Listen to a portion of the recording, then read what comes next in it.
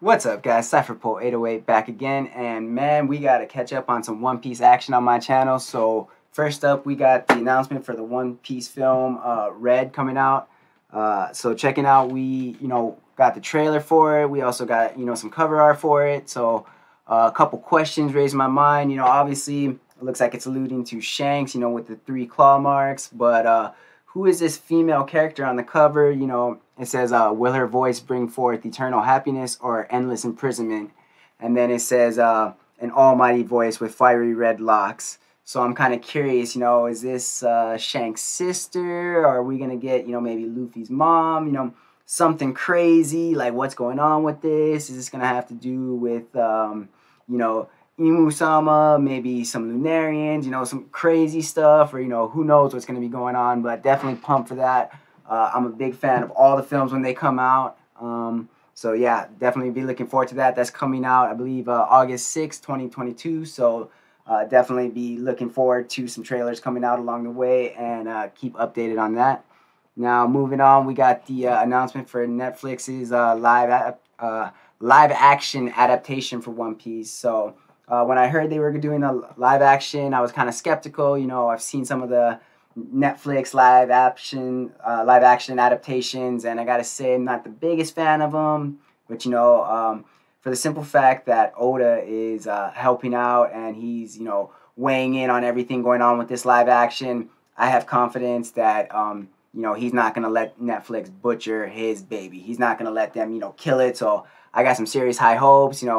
I've seen some of the actors that they announced in different mediums. So what I have seen of them, I haven't seen all of them in other films or anything, but the few that I have seen, I enjoy them in their films. So I'm definitely looking forward to it.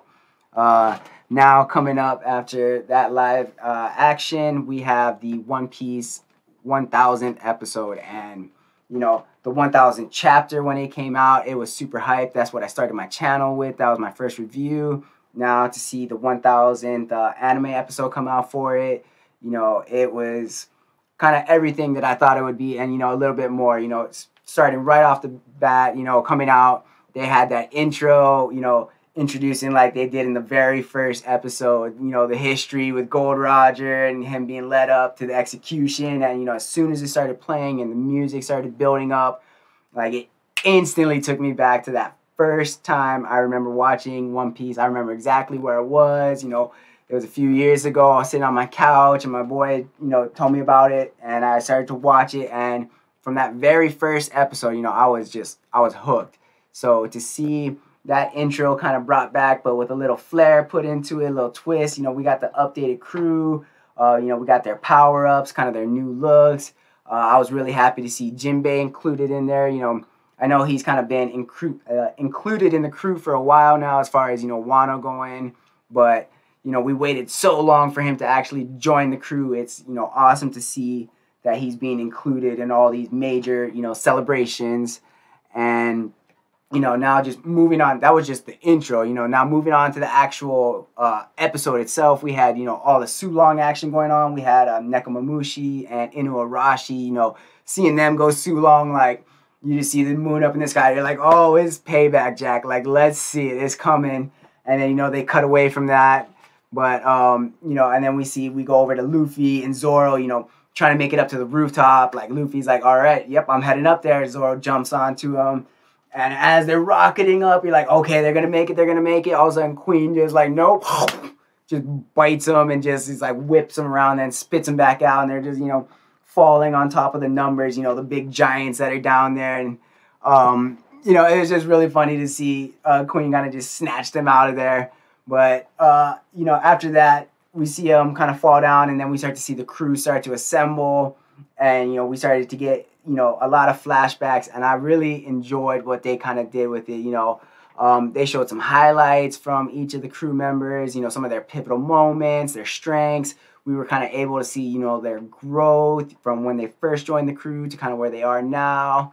And, they got their bounties. We also saw Jinbei kind of included in there. And, the kind of way they wielded in those flashbacks, I really enjoyed it. So to see kind of all how the crew has grown and kind of come together, and the things that they were kind of, able to go through, like feeling like growing with the crew as you read this story. You know, you really do feel part of it. So it was just excellent to see that, you know, in an animated form, and that homage to everything that these characters have been through and that we've been there, you know, right along there reading with them, you know, in the trenches with them. So it was just awesome to see that.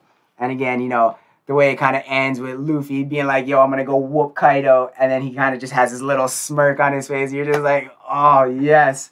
And then to, you know, end it off, you know, they put a little thanks to all the audience, you know, all the fans around the world that have been, you know, supporting this journey. And, you know, some of them, you know, could have just joined yesterday, or guys that have been here from the very beginning. You know, I only joined a few years ago, you know, to the One Piece family, but there's guys that have been there literally from day one. And this was a thanks to all of those people. You know, it doesn't matter where you were, what time you joined, you know, kind of this community. This was, you know, major fan service. So I got to say thank you to Oda. Thank you to all the animators. That was, you know, a 12 out of 10 episode. Like, I can't, you know, a million out of 10. That was an excellent episode. Even with the action, just, you know, the Sulong, everything, I think they just did a bang-up job. You know, I'm sure people have some critiques. I'm sure you could probably spot some mistakes in it. But overall, for what it was supposed to be, I think they, you know, like I said, I think they knocked it out the park. So if you guys haven't checked it out, I highly suggest you go check out that 1000th episode. You know, if you're a true fan of One Piece, as soon as it starts, you're gonna feel it right here. You know, when it starts going through all the flashbacks, you're gonna see your favorite Straw Hat, and you're gonna see, you know, guarantee you're probably gonna see one of their favorite moments with them, and it's gonna bring you back to why you love One Piece. So with that, I hope you guys enjoyed it. Hope you guys are excited to see, you know, the live action adaptation, as well as the upcoming movie, film Red. For all you Shanks fans out there, maybe we'll finally get to see him, you know, really get into a battle. But other than that, have a wonderful day.